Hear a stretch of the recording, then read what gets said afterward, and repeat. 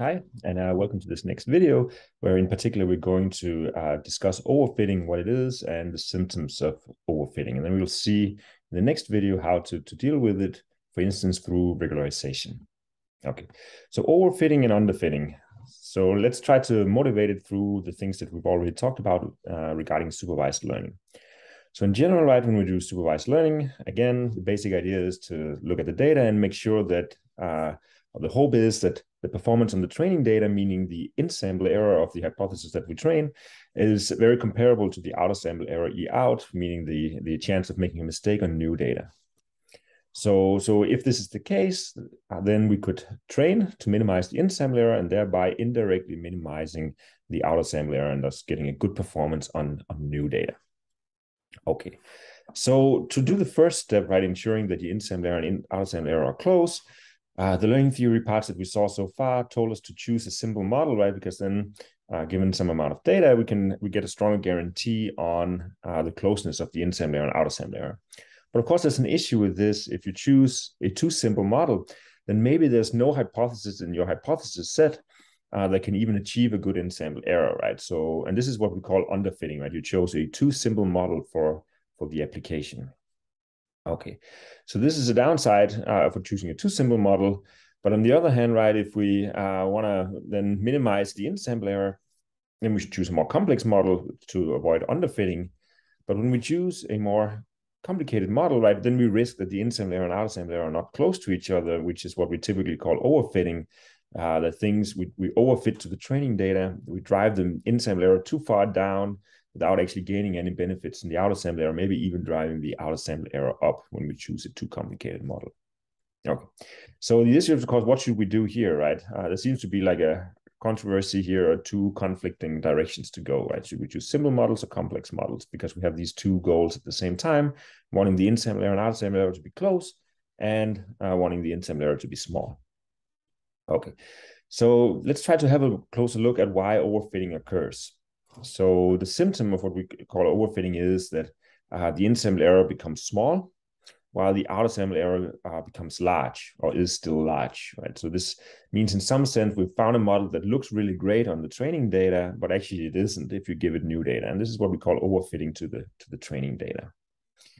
So we already saw, for instance, the VC bound that says something about the closeness of the in-sample error and the outer-sample error of the hypothesis we produced, right? In particular, we had this guarantee, a generalization bound, saying that the chance that these two quantities are more than epsilon apart is no more than something that goes down exponentially in epsilon squared n, multiplied with something that's about n to the d, where d is the VC dimension. However, the VC dimension is just a theoretical guarantee we can make, right? It just tells us that, you know, if we have enough data, then we can be sure that these two things are close. It doesn't say that they're far apart if we don't have enough data. And they don't say that they're far apart if the model is too complicated. So in some sense, it's not really an explanation. It's just a guarantee we can make if we have enough data. So let's try to look for an explanation. So one commonly accepted explanation is that if I have a very powerful model, one that's too complicated, or has too many parameters to tune, then in some sense it has a lot of degrees of freedoms of parameters, right, that I can turn. And what it's doing is, in some sense, it's using these degrees of freedom to fit noise in the data. Okay, so I think this is something that needs a closer look. So let's try to run some actual experiments on some data and try to see if we can actually illustrate fitting the noise. So let's try to look closer, right? So to actually visualize this, we're going to have a look at polynomials. So what we're doing is we're looking at a regression problem where there's an unknown target function f, and this target function is a polynomial. It means that f of x is actually the evaluation of some polynomial. And we're just going to zoom in on the interval from -1/2 to 1/2. And now, given such an unknown target function, right, the training data that we see are points on the polynomial, right? It's points x and the evaluation, meaning the label f of x. So what would be a natural learning algorithm? So if we know that it's a polynomial, then in some sense it would make sense to try and find a polynomial that fits, that actually goes through these data points that we see. And we can actually do this using a feature transform, which we saw in previous videos. So what we can do is that we would like to use our linear regression learning model because, well, we have a nice algorithm for doing it. So what we can do now is we can say, okay, given our data x, which is just a single feature, right? There's only one feature x. We're going to do the feature transform that maps x to 1, x squared, all the way up to x to the k. So this feature transform, right, this is something we can compute without looking at the labels, right? It's just a transformation of the feature vectors. We can do it before running any learning algorithm. So that's what we're going to do. When we get training examples, we're going to do a feature transform of the feature vector x into this longer vector with 1, x squared, up to x to the k. And now we're going to run linear regression on this feature transformed space. So which means that we're going to find the parameters for a linear model in this feature transform space that minimizes the sum of squared losses, which means that we're going to find this hypothesis W that the best W that on this data minimizes the sum of squared distances to the hyperplane, or the sum of squared mistakes. And now if we see what this is actually doing, you can see here if we expand this inner product, because we do this feature transform, what we're actually training or finding are the coefficients of a polynomial, W0 times 1, W1 times x, W2 times x squared, all the way up to WK times x to the k. So what we're really doing is that we're actually finding the best polynomial to fit the data, to fit the training data, right? So it's a polynomial with coefficients that we're looking for. And this will actually be the polynomial that has the least sum of squared mistakes among all degree k polynomials. So you can actually use linear regression here to compute the best polynomial fit to a data set if you do a polynomial feature transform first. Okay, so this is the learning algorithm. So basically, we're just going to find, given our data that comes from this unknown target polynomial, we're basically just going to train the best polynomial fit to the data. We're going to find the best degree k polynomial to fit these training examples. And we're going to do it from 15 random samples. So these samples are generated by just picking 15 random points between -0.5 and 0.5 and evaluating the polynomial at these places. However, we're going to look at two different versions of evaluating the polynomial. So we're going to get back to that. So the hypothesis set, we're going to compare two different ones to see this notion of overfitting and what it actually means, right? So one of them is a really simple model. It's what we call H2. So the hypothesis set is just all the degree 2 polynomials. Right? So this basically means that we're going to do the feature transform x up to 1, x and x squared. So it's a simple feature transform, and then we're going to use linear regression on the feature transform space to fit. Okay, and the second one is we're going to use all the degree 10 polynomials, meaning that we have 11 parameters. And here we're going to do the feature transform x up to where we have up to x to the 10 is going to be the feature transform, and then we're going to run linear regression on those feature transform data points. Okay, so that's these are the two hypothesis sets that we're going to compare in this experiment. Okay, so what is the target function, right? So the target function here that we're looking at is a degree 10 polynomial. Okay, so let's see. So basically the target function is actually a polynomial, and so it's specified by these 11 coefficients. And then we look at the case where there's noise, right? So this is what we said before. There's a little bit of noise in the data, and that changes the function evaluation a little bit. So this noise here is, we just set it to something small. It just means that you don't get exactly the evaluation of the polynomial, this unknown target function, but you get something that's just a little bit off. And now the claim was before that if we had a powerful model, then it would try to fit this noise, and this is what would lead to overfitting. So I think this is something we have to see, right? So let me share an implementation of this. So let's see here. So up here, there's just code implementing this. Let's just have a look at what it does when we run the code. So now it runs here, it generates these both the degree 2 polynomial fit and a degree 10 polynomial fit. So let me just show you what's on these different runs of this experiment. So what you see here is there's a blue function on each of the plots, and this is the unknown target function. Okay, so this is a degree 10 polynomial that's being plotted here from -0.5 to 0.5.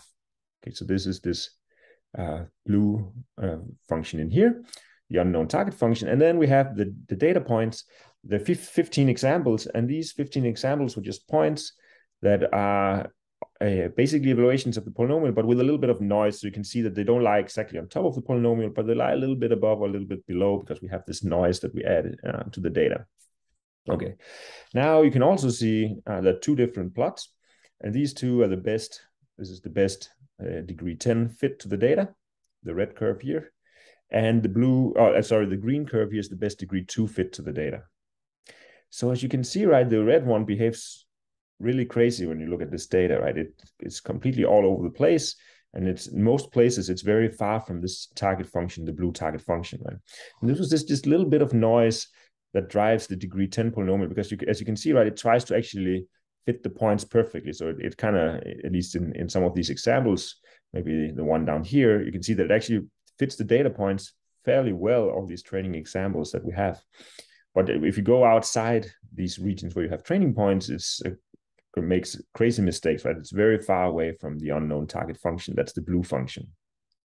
Which you can see if you look at the degree 2 polynomial fit, right? It doesn't fit the blue points as well as the degree 10 does, but it's much closer to the unknown target function, right? So in some sense, this very high degree of freedom, like the degree 10 polynomial here, really allows us to do a fit to all this noise that's in the data. And this is what's driving these very crazy predictions that you will see here, right? So if I wanted to make a prediction on a new point, just to be clear, if I get a new point somewhere along the between -0.5 and 0.5, using the degree 10 polynomial fit, I would just return the value that the degree 10 polynomial tells me, right? So this could be very far off from the unknown target function. Okay, so let's get back to the discussion here on overfitting. So as you can see, right, so basically the thing that's happening, right, is that we're really fitting all this noise in the data, getting some really crazy predictions when we're not close to any of the training examples. And there was just a bit of noise in the data. Okay.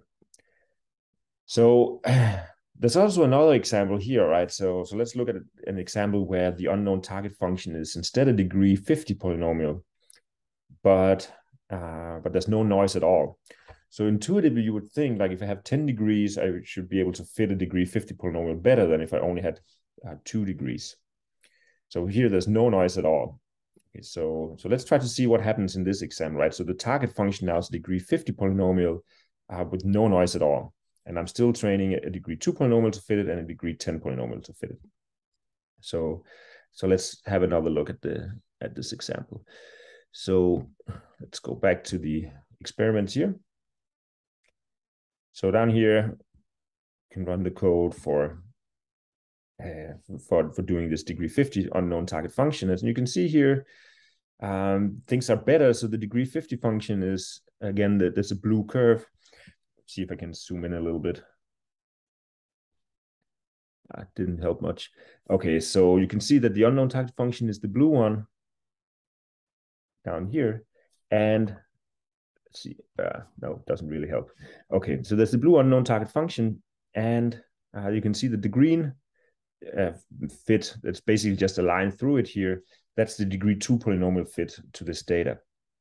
And so the degree 2 polynomial fit actually looks pretty good, whereas if you do the degree 10 fit here, sometimes it's okay in this region, but it also sometimes makes some really crazy predictions where it goes very far away from the target function, right? So it actually looks like, again, for a degree 50 target function with no noise at all, it still looks like the degree 2 polynomials give the best fit. Right? So maybe let's try to see if we can explain why we see this.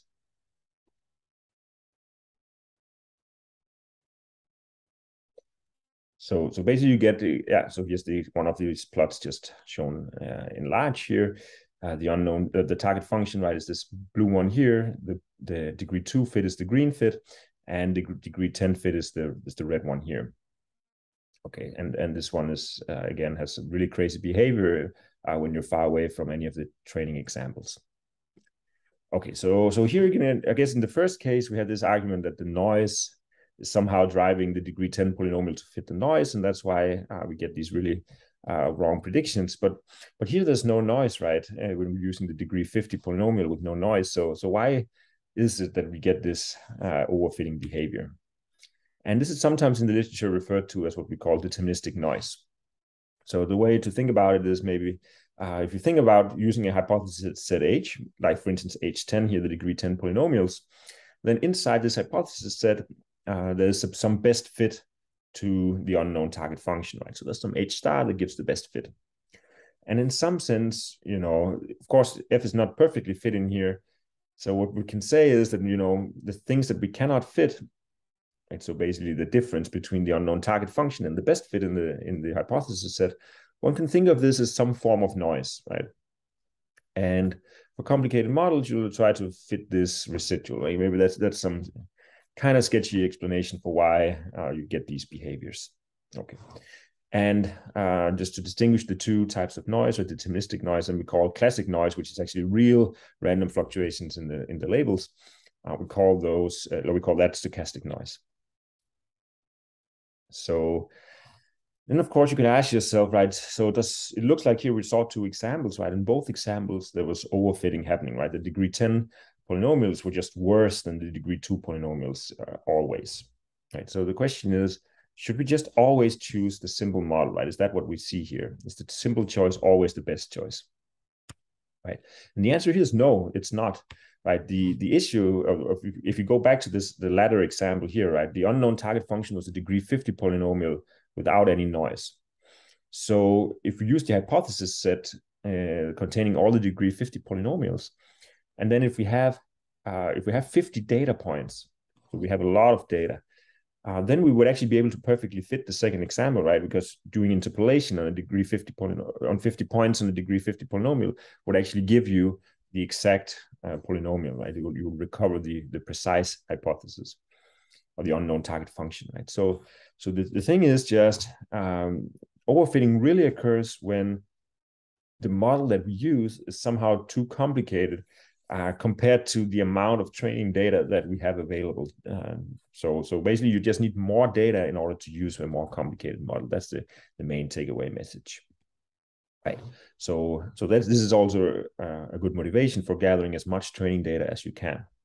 So maybe let us just end this short introduction of overfitting by running one last example.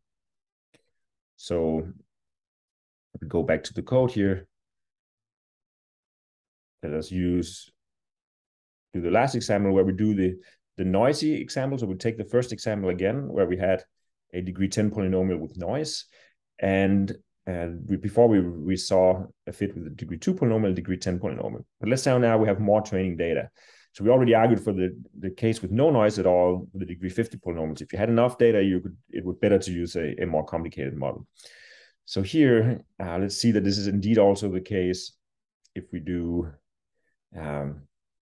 more training data for fewer for this noisy case with a degree 10 target function. So here you can see these fits again, and the unknown target function, if you look carefully, is this blue line here, and it actually lies almost perfectly on top of the red line that we train using the degree 10 polynomial when we have a lot of data, right? So in most of the cases, right, they actually have the same kind of sign behavior in this example, and so the degree 10 polynomial is actually a better fit for this data. It can still go wrong here around the ends when you, as you can see in a couple of these examples, right? When you don't have any more data that's to the left of this, then the predictions start to get strange again out here at the boundary. But in between, the degree 10 fit actually aligns very well with the unknown target function, much better actually than the degree 2 fit. So you just need enough data to warrant using a more complicated model. Okay, so let us end this on this remark, and then in the next video we'll see techniques for dealing with overfitting.